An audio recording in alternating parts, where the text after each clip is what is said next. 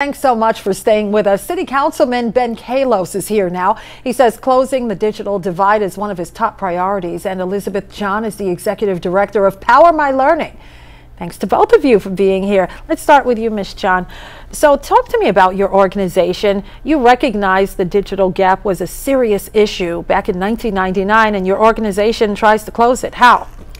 We think that the most important people in a child's education are their teachers and their parents. And we think technology can really help enhance education for children.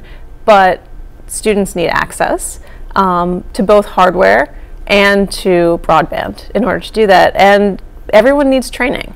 There's a lot of great resources out there, especially for education, that can really transform a classroom or home, but they won't be able to do it if they don't have the proper training. So we invest in training for teachers, training for families, and also providing computers to families as well. Right, you're in about 26 schools in New York City, yes, right? We are. So is the situation overall getting better or worse in your view?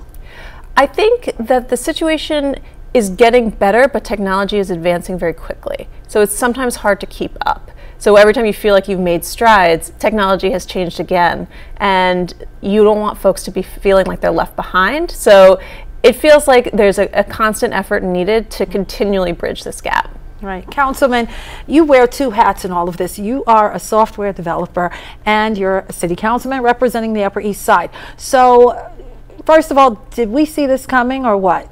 It shouldn't have been a surprise to anyone who is a software developer. So third hat, I'm a fan of the show, and it's great to be here. Thank you. But absolutely. And back in 2009, when the city was negotiating a monopoly over who was going to give cable, we had an opportunity to make sure that we got affordable broadband for any low-income New Yorker.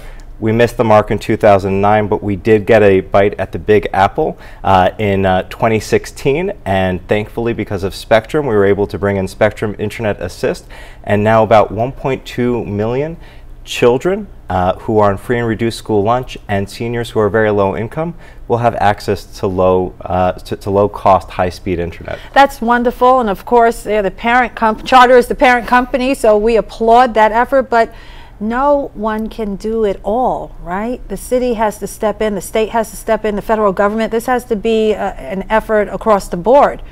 Absolutely, and so I think one key thing from the federal government is we need to make sure we preserve net neutrality.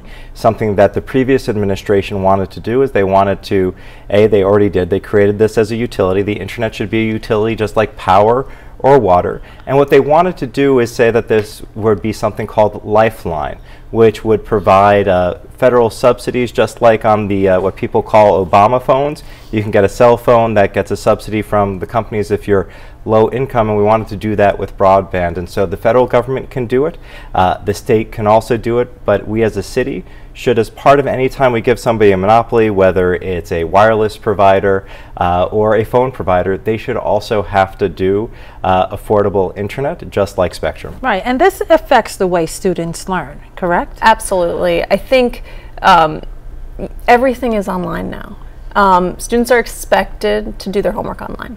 And you hear these stories about students who are sitting outside of libraries or schools trying to do their homework on the leftover Wi-Fi on their cell phones. So that's still happening today, and it's kind of mind-boggling to those who have technology at home, but that isn't true for everyone. But just to echo what you were saying, I think there's a lot of effort happening here, so it's about everyone working together. So you need government, you need companies like Charter, you need nonprofits, you need schools, libraries. Everyone has a different angle and strength that they can bring to the table, and I think the only way you're going to solve this issue if we're all working together. Right, but Councilman, more than 700,000 New Yorkers in this city do not have broadband. 700,000 is a big number.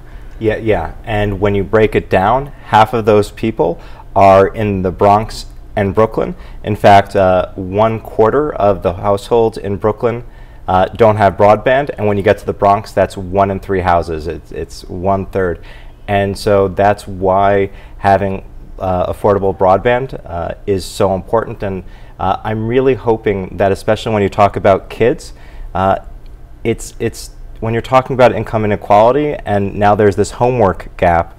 How are kids ever going to achieve income equality, especially if you're coming from a low-income home that doesn't even have broadband. How does that happen? You start off behind, and we need to make sure that all of the kids have affordable broadband. So the Spectrum Internet Assist will actually make sure that about 800,000 children on free and reduced school lunch in the city will be able to get it at home for $14.99 a month. And I agree, and it's the role of government to make sure we expand it beyond Spectrum, but right now it's the only program out there. Well, any bills pending in the City Council? So one of the problems we've run into is, you're right, we shouldn't be putting all the pressure on Spectrum, which we have. There's a company out there called Verizon, and they were supposed to give fiber to everyone in the city, but they didn't. And so now the city, led by Mayor de Blasio, has actually sued Verizon to bring fiber to people's homes because they still haven't. And so I'm hoping that we as a city can force Verizon to give affordable broadband to low-income New Yorkers because of the fact that they didn't meet their obligation to get broadband for our city. Well, it's one of the reasons why we're proud to work for Spectrum, because they did meet the obligation and they're helping so many people ahead. What about digital readiness? Is technology unfolding at a pace faster than some people are able to embrace? We'll talk about that on the other side of the break.